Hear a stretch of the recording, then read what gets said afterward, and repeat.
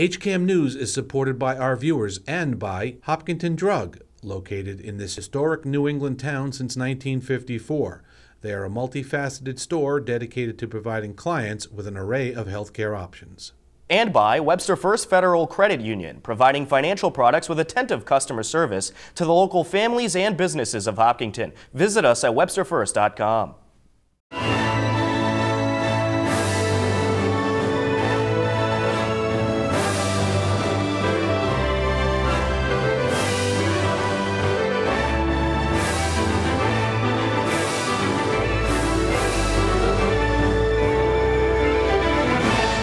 Hello and welcome to HCAM News. Tom Nappy at the anchor desk to fill you in with the latest happenings in Hopkinton. On this edition of HCAM News, the Center School Reuse Advisory Team hosted their first public forum. We have the latest in Hillers sports, including a look at the Hillers swim team senior night, and Matt Clark has our HCAM insider. But first, here are some happenings in town you should know about. The Hopkinton Hillers swim team captured their 8th combined TVL title in a row. The Hiller girls finished first overall on the girls' side with a score of 394.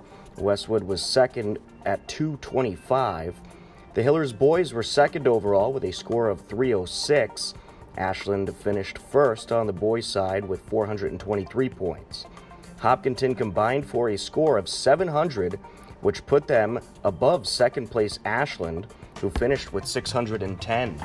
Some of the winners from the Hillers included Abby Fisher, Bridget Belger, Grace Kavanaugh, Maddie Stoss, Cassie White, Rachel Zale, Ansley Worrell, and Alex Matsukis. The Hiller girls indoor track and field team also took home a TVL title. On Sunday, February 4th, Hopkinton finished with 91 points. That's 45 points above second-place Medway. Some of the Hiller first-place finishes included junior Ashley Donnelly in the 55-meter dash, senior Caitlin Halloran in the 600-meter run, and sophomore Angie Grabmeyer in the girls' long jump. Hopkinton also won the 4x200-meter relay. The Hopkins School Music Department shared this picture on Twitter. Students acted out different parts of the John Williams theme for the Olympics. The Winter Olympic Games officially kicked off on Thursday, February 8th. 13 athletes with Massachusetts ties are competing this year. The Center School Reuse Advisory Team was formed to decide the future of the Center School building. This past weekend, they hosted their first public forum to seek input from the public. The Center School Reuse Advisory Team hosted their first public forum. To start off the forum, member of the advisory team, John Pavlov, shared what the committee will be doing. So the Center School Reuse Advisory Team will recommend for the Board of Selectmen's consideration a plan for the Center School building and property that will provide the board with valuable outside viewpoints on the use and development of the property. This plan shall outline the community's vision, and I think that's the important word, community's vision, for the future of the property and produce recommendations for the board's considerations that align with the aspirations of the community. Know who the members are at this point, and getting a little deeper into the charge from the selectmen, make recommendations to the Board of Selectmen regarding the design of an interactive public process. This is step one of the public process. Guide creation of plan for the Center School building and grounds. Ensure that the plan reflects the community's aspirations. Provide an assessment of the broader neighborhood context and the appropriateness of particular uses given the site, quality of life, and visual characteristics of the area valued by the community. I know, the building, it's a historical building, it's right on the common, it's certainly an asset to the town. Create recommendations that serve as an invaluable outside resource to the board throughout the decision-making process. Gather input from a broad base of citizens by reaching out to the community through a community visioning workshop and by conducting focus groups and surveys, all of which are underway. Hopefully, people have seen the surveys in the Hopkinton Independent, online, etc. And conduct public education and reach on the planning process is our final step. The building is 52,000 square feet and the lot size is 11.7 acres. John then talked about the potential uses of the center school building. The potential uses were divided into 3 categories: town needs, town partnership needs, and disposition of property. So from priority 1, town needs, school administration office space. That would eliminate the office space rental that we're doing today, move it in. Parks and Rec office space, again, that would eliminate some rent that we're doing today. Office space for other town departments, so relocate some of the town departments into center school. Community center or after school care, town record storage, and town committee meeting rooms. So some additional priority 1 needs, life skills program using the kitchen and the gym use as a gymnasium, or possibly a large auditorium for something that would not fit into the new library, for instance, in the new meeting room in the library. So priority 2, again, the partnership ideas. Youth center, HCAM studio, senior housing, fitness facility, meeting space for community organizations, the Boy Scouts, Girl Scouts, the Hopkinton Running Club, etc. Donation storage to support space to support charities, and potentially even Mass Bay community college classes. In priority 3, SIL for redevelopment is housing. A zoning change may be required if we do that. SIL for office space or retail development, if we decided as a town to do that, that would also require a zoning change. Potentially reuse as a school again, a charter school, and demolition of the building additions. In other words, retain the historic building, but remove the 2 buildings in back, and potentially use that as additional parking or whatever use, including land banking the property for future needs. Members of the community also had some comments at the public forum. It seems as though there's a large demand for space for a lot of town groups. The gymnasium would be utilized, the cafeteria could be utilized, and all the other buildings. There's many town groups. The town hall is overcrowded. A lot of that building is compliant. You would need to add ADA compliant bathrooms for sure. But if you use the 3rd floor for storage, which I saw that there was the need for storage, then you wouldn't need to have people up on the 3rd floor. Before you consider taking those 12 classrooms and demolishing that for a pocket park or whatever else, I would caution that we just named off 30 different organizations that could use that. So I would say that is compliant, that it could be used by a ton of places, a ton of organizations, clubs, etc. in town. I'm on the Family Day committee, and we meet at my house, we meet at somebody else's house, because the library is closed the times that we'd like to meet. So this building might be closed as well. It might be cost prohibitive to open it every single night, but as town boards, we're looking for space, so that could be used as well. You can view the full public forum on the HCAM YouTube page, youtube.com/HCAMTV. Coming up next on HCAM News, we'll take you to Hiller Swimming Senior Night. We have the latest in Hiller sports, and Matt Clark has our HCAM Insider. A whole lot more on the way. Stay tuned. HCAM programming is supported by our viewers, thank you, and by Golden Pond Assisted Living, honoring resident choice, dignity, and independence. Our health and wellness focus keeps residents active. Golden Pond, state-of-the-art senior housing and healthcare services. This week on HCAM, the Center School Reuse Advisory Team held their first public forum at the Senior Center. Community center.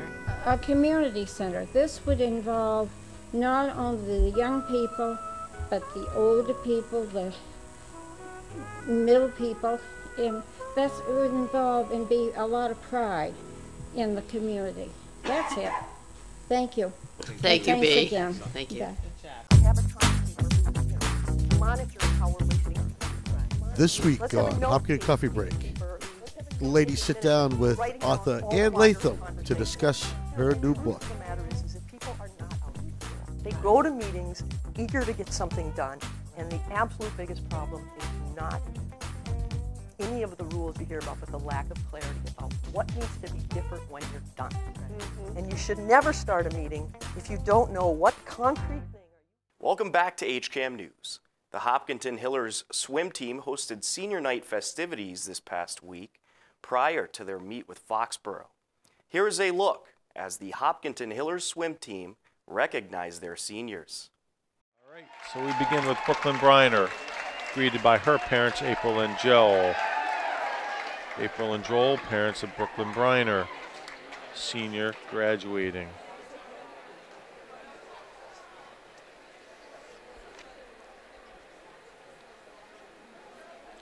Hugs all around by mom and dad. Kelly Burke, greeted by her parents, Kathy and Jim. Kelly runs through the gauntlet of swimmers.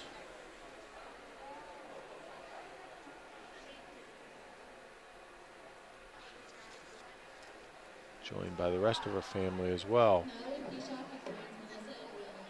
Mallory Pishoff, greeted by her parents, Melissa and Will. It's the Burke family, the whole family's out there. That's the way you want to see it. The Pishoff family as well, Pishoff family. Melissa and Will greeting their senior, Mallory.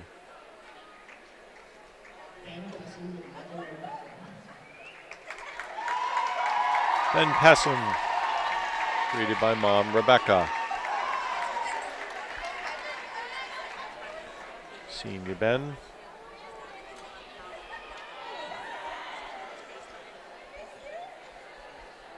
Greeted on deck by his mom, Rebecca. Julia Pillarella, greeted by mom and dad, Susan and David. Julia hustles through the gauntlet and jogs over to mom and dad. Andrew Puttanzoni, greeted by coaches Karen, Terry, and Jeff Libby. As Karen wheels herself over there with a bad leg.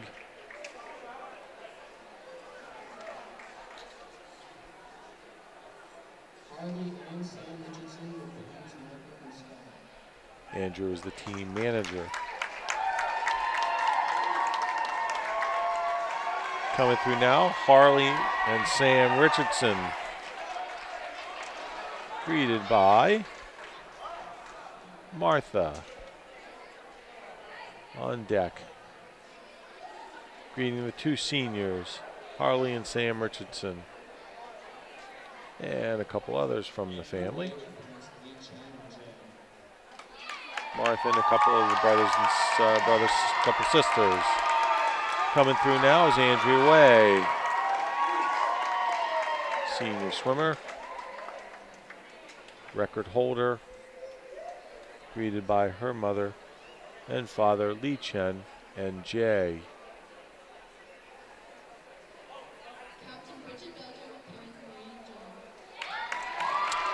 First of the captains, Bridget Belger, being greeted by parents, Maureen and John. Maureen and John, normally the folks that you see up here on the camera. John, been a long time voice in the booth. Greeting their daughter, Bridget. Ian Holmes being greeted by Maureen and David, mother and father. Senior captain runs through, throwing some high fives. A lot of hugs, a lot of tears as these seniors get ready to say goodbye to the Hiller swimming program. Maggie Miller, now she's greeted by her mother and father, Holly and Phil. Pictures being taken first as Maggie sits tight And a run over to Mom and Dad. That's Holly and Phil greeting senior captain Maggie Miller. Caitlin O'Connor greeted by mother and father, Mary Alice and Chris, and the rest of the family.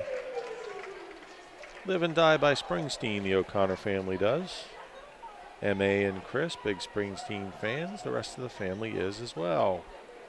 Caitlin, senior captain, and the rest of the family that's out there.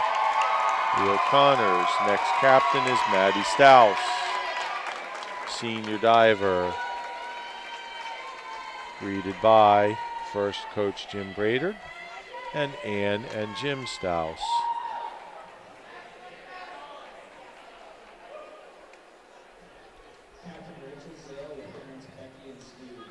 And that's Kate Stouse out there greeting her sister as well. Finally coming through the gauntlet, Rachel Zale, greeted by parents Becky and Steve.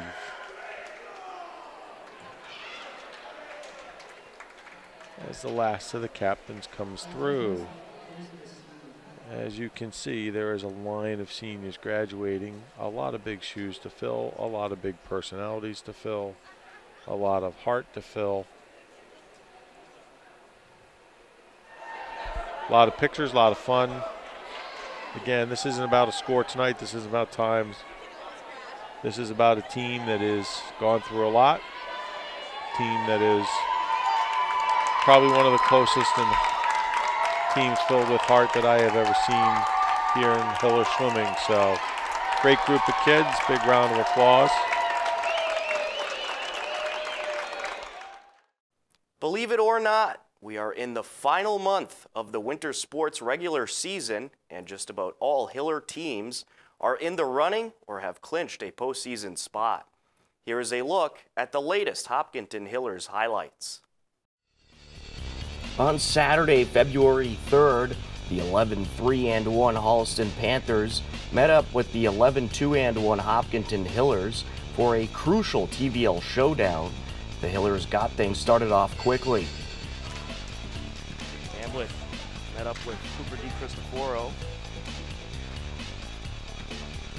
Hamlet with the shot there, and the secondary attempt is going to be a goal. Sean Walsh. How about that? Less than 2 minutes in. Tommy Hamlet making a nice steal off the boards, and Sean Walsh going right to the front of the net, like he was supposed to be.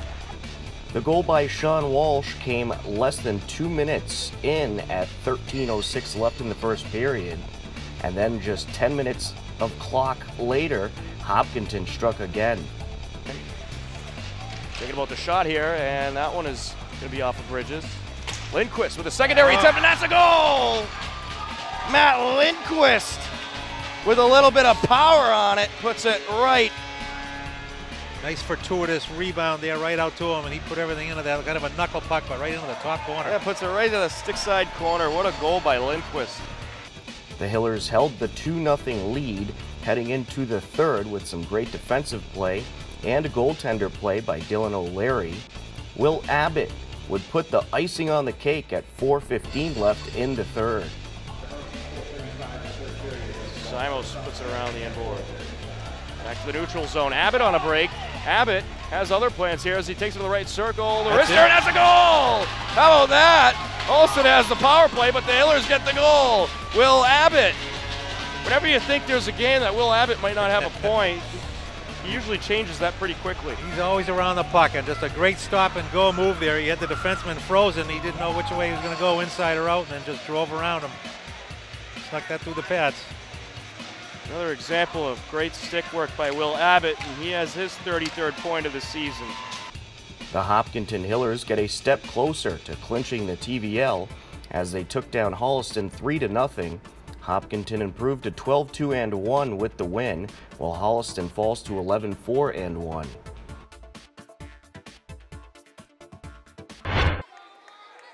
To DePeron.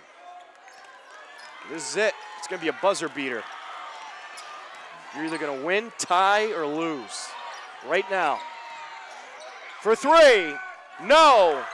And that's it. Hopkinton hangs on. The Hillers take the 63-61 win On Friday, February 2nd, the Hillers boys hung on to beat Ashland on the road 63-61. Ben McKenzie went off in the game and racked up 26 points. The Hopkinton Hillers boys basketball team has been white hot lately.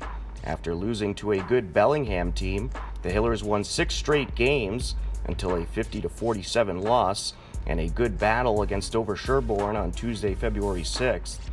The Hillers are now 9-7 on the season and just have to win one more game to get into the postseason. The Hillers girls basketball team also picked up a road win against Ashland on Friday, February 2nd. Ivy Goglin was the star of the game, racking up 20 points and 19 rebounds. The Hillers took the game 66-35 and improved to 11-4 with the win. The Lady Hillers followed up with another road win in Dover Sherborne, 57-29. Hopkinton is now 12-4 overall and will continue to try to rack up wins to fight for some home games in the postseason.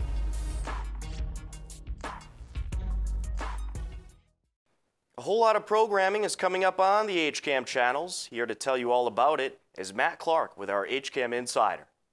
Hello everyone, and welcome to this week's edition of the HCAM Insider. I'm Matt Clark, and here's what's happening this week on HCAM. On Friday, February 9th at 8 p.m., the Coffee Break hosts chat with author Ann Latham on a new episode of Hopkinton Coffee Break. On Monday, February 12th at 7 p.m., the Hopkinton Planning Board meeting will air live on HCAM TV. On Tuesday, February 13th at 6:30 p.m., the Hillers boys basketball team takes on the Dedham Marauders live on HCAM Ed. And also at 6:30, the Hopkinton Board of Selectmen's meeting will air live on HCAM TV. On Wednesday, February 14th at 7 p.m., Margie and Lisa are back and invite you to join the conversation on a new episode of The Margie and Lisa Show, live on HCAM TV. On Thursday, February 15th at 7 p.m., the Hopkinton School Committee meeting will air live on HCAM TV. And on Friday, February 16th at 5 p.m., local artists share their songs and poetry on a special open mic episode of Wake Up and Smell the Poetry. And also on HCAM Ed, the Hillers vs. Ashland basketball games will air. If you want to know more about all of HCAM shows before they air, then head over to hcam.tv/connect, where you can sign up for our HCAM Insider newsletter. Or if you want to know more about what's happening in Hopkinton, you can sign up for our daily news updates. That's all for this week's Insider. I'm Matt Clark, and as always, thanks for watching. Back to you, Tom. Thank you, Matt. That will just about do it for this edition of HCAM News.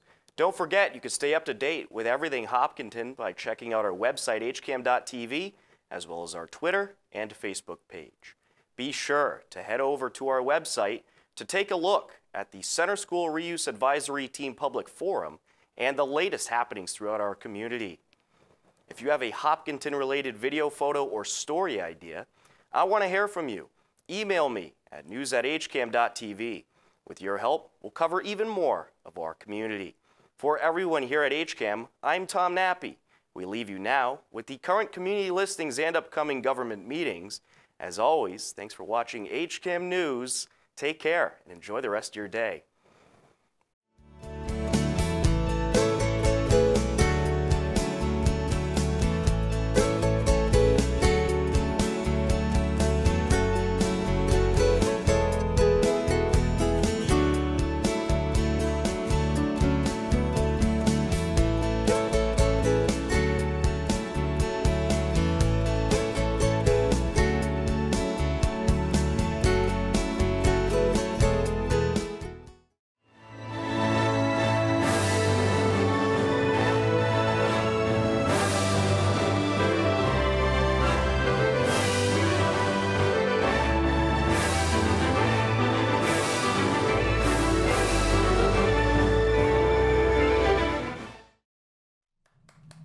The Hopkinton Board of Selectmen congratulated 5 Boy Scouts who achieved the rank of Eagle Scout. Okay, this is our favorite time of the year when these go up. And actually, the one great thing about Hopkinton is we do this several times a year. Board of Selectmen will consider proclamations for Eagle Scouts for Troop 1. This is such a great town. I mean, we have so many Eagle Scouts. We owe so much to the parents and to the troops. How we can produce them, it's just incredible. I'm just so happy to do this one. Okay, so we've got George Daniel Bradbury, Joseph Harrison, Gabriel Lopez, and Zachary Ritterbush. We as a community are extremely proud, which is why we do this. We know your parents are proud, and we know your troop leaders are proud, and we're glad they're all here tonight too. I just congratulate all of you. Job well done, and Hopkinton is for the better because of you and your parents and all that you've done for our community. Thank you. They've needed to learn and demonstrate commitment, trustworthiness, love of country, persistence, loyalty, strength, all the qualities that we want to see in our leaders. Each of the 5 Eagle Scouts talked about the major project they worked on to benefit the community. So my name is Zach Ritterbush. My project was over at College Rock down Route 85 towards Milford. It consisted of replacing the benches that were in the College Rock climbing area and also refurbishing the trail sign post, as well as scrubbing graffiti off the rock wall face, and printing out some trail maps and large size trail maps for the trail sign. That was the essence of the project. I'd like to thank Mr. Barnes of the Conservation Commission for helping me out with the project and representing the Conservation Commission, giving me the opportunity. Great. My project was over, it was called Wiley Woods Project. It was over by Franklin Road, on the way to Ashland. It consisted of installing 2 benches, a 15-foot bridge, and trail clearing. 2 people I'd like to thank were my dad and Karen Bograd. They both helped me a significant amount throughout the process. I'm Nate Shingleton, in Faith Community Church in Hopkinton. In the parking lot, I replaced all these dead trees and plants, these little islands in between the parking lot spaces, to make it look nicer and to help the grading of new people. So we just replaced all those with ones that would live there and not die in the future. Replaced all the new mulch, put new grass in. I'd like to thank Peter Mezzett down at Western Nurseries in Hopkinton for donations and helping us plan everything out. I'm Gabriel Lopez. My project was on Carl Mighton Trail. Mainly it was of clearing up the trail of brush to meet Hopkinton Area Land Trust. They own the trail, so to meet the requirement, it has to be arm's length of cutting the brush and make sure that you can actually see the trail.